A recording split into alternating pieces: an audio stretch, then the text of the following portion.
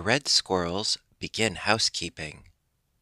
The first thing that Mr. Red Squirrel did after coming to the forest and meeting the Gray Squirrel was to look for something to eat. It was not a good season for a stranger who had no hidden store of nuts and seeds to draw upon. The apples and corn were not ripe, and last year's seeds and acorns were nearly gone.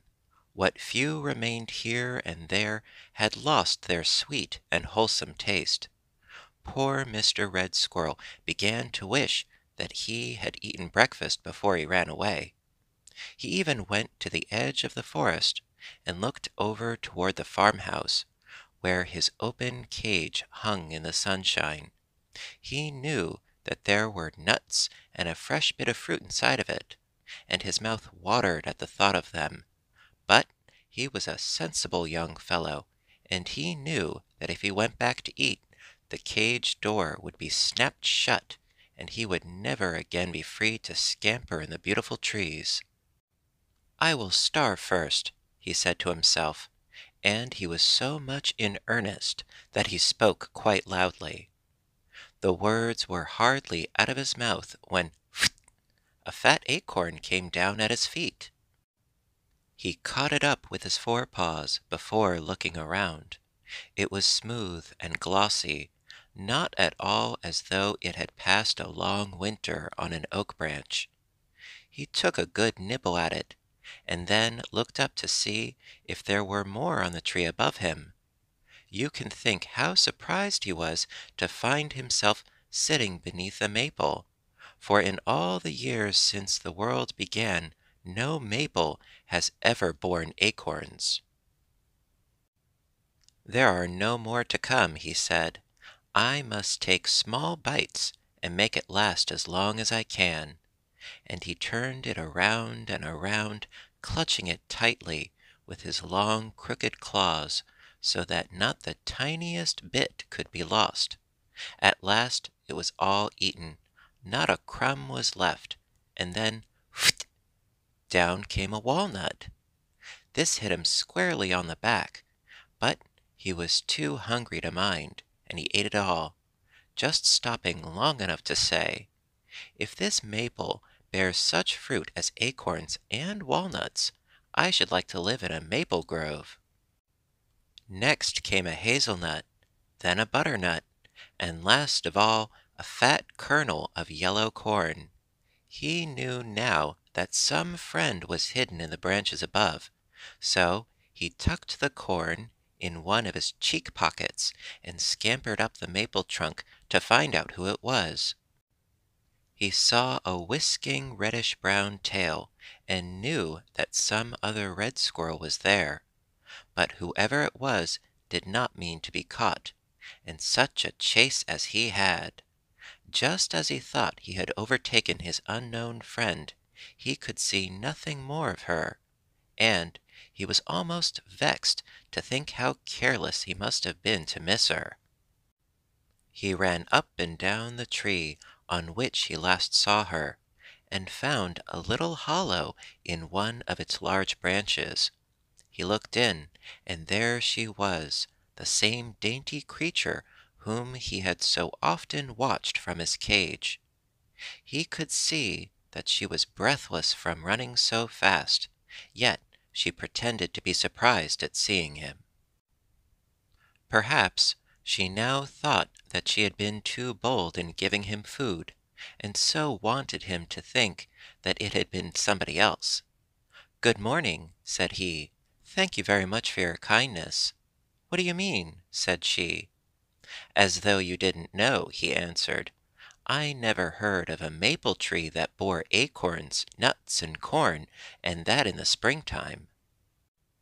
"Oh, well," said she, tossing her pretty head, "you have lived in a cage and may not know what our forest trees can do." That was a rather saucy thing to say, but Mr. Red Squirrel knew her kind heart, and that she had said it only in mischief. "How do you know I have lived in a cage?" he asked. "I I thought you looked like the squirrel at the farmhouse," she said. And then, forgetting herself, she added, "You did look so surprised when that walnut hit you." "Where were you then?" he asked quickly. "Oh, I was on a branch above you," she answered, seeing that he now knew all about it. "You looked so hungry, and I had plenty of food stored away.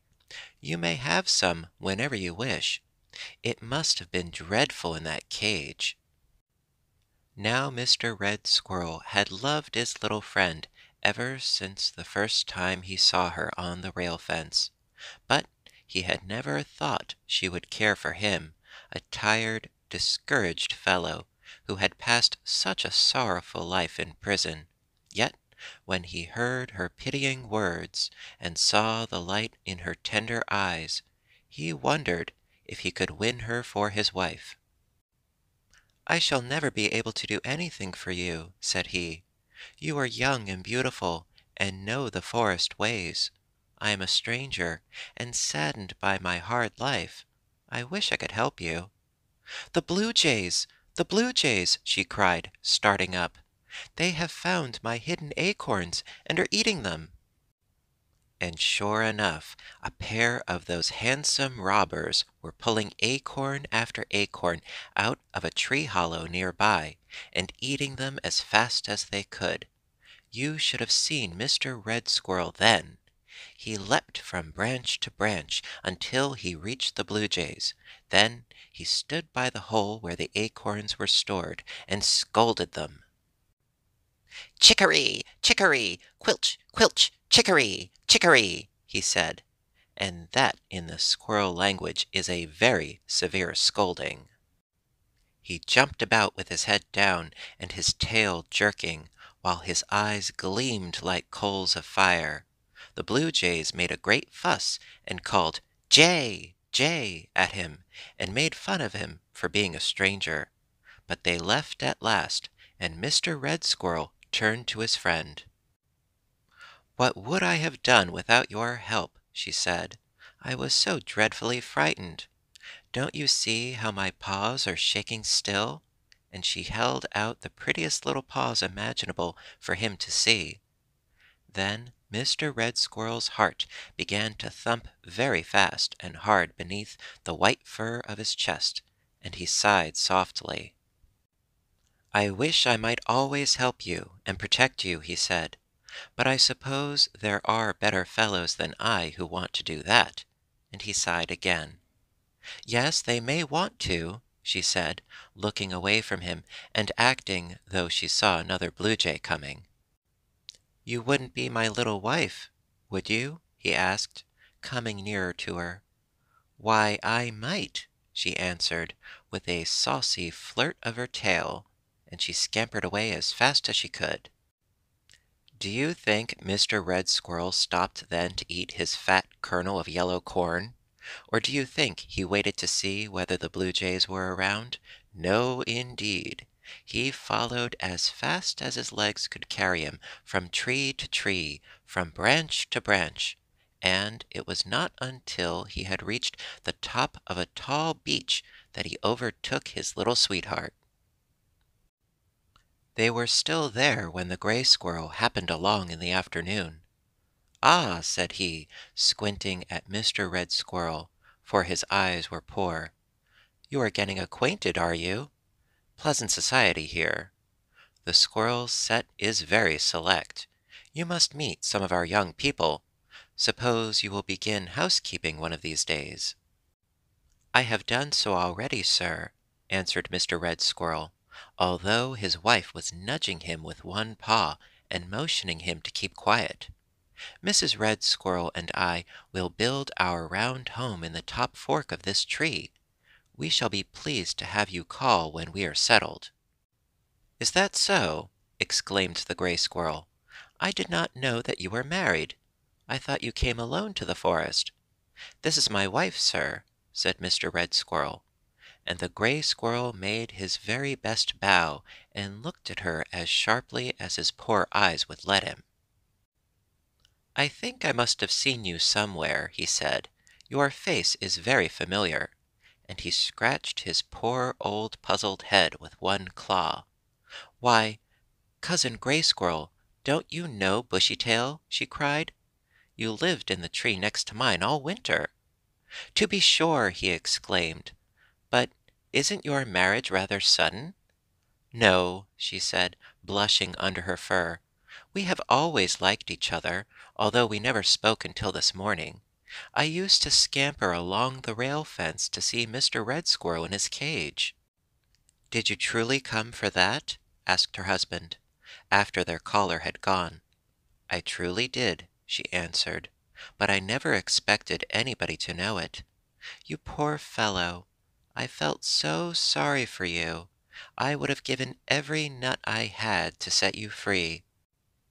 They were a very happy couple, and the next fall the Gray Squirrel watched them and their children gathering nuts for their winter stores. Mr. Red Squirrel, as the head of the family, planned the work, yet each did his share.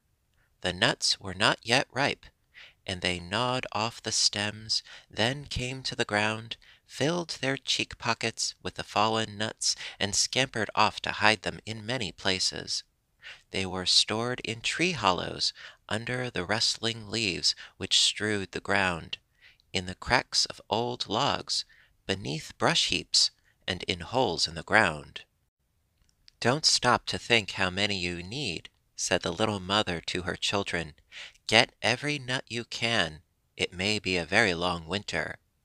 "And if you don't eat them all," said their hard-working father with a twinkle in his eyes, "you may want to drop a few down to some poor fellow who has none." That was your mother's way.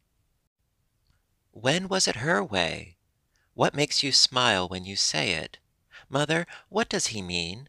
cried the young red squirrels all in a breath. "I gave some nuts to a hungry squirrel once," she said, "and he was so grateful that he drove the blue jays away when they tried to rob me." But she looked so happy as she spoke that the children knew there was more to the story. They dared not tease her to tell, so they whispered among themselves and wondered what their father meant. As they gathered nuts near the Gray Squirrel, he motioned them to come close. "Shh!" said he. "Don't tell it from me, but I think the poor hungry fellow was your father, and it was a lucky thing for you that she had enough to give away." "Do you suppose that was it?" the young red squirrels whispered to each other. "Do you really suppose so?"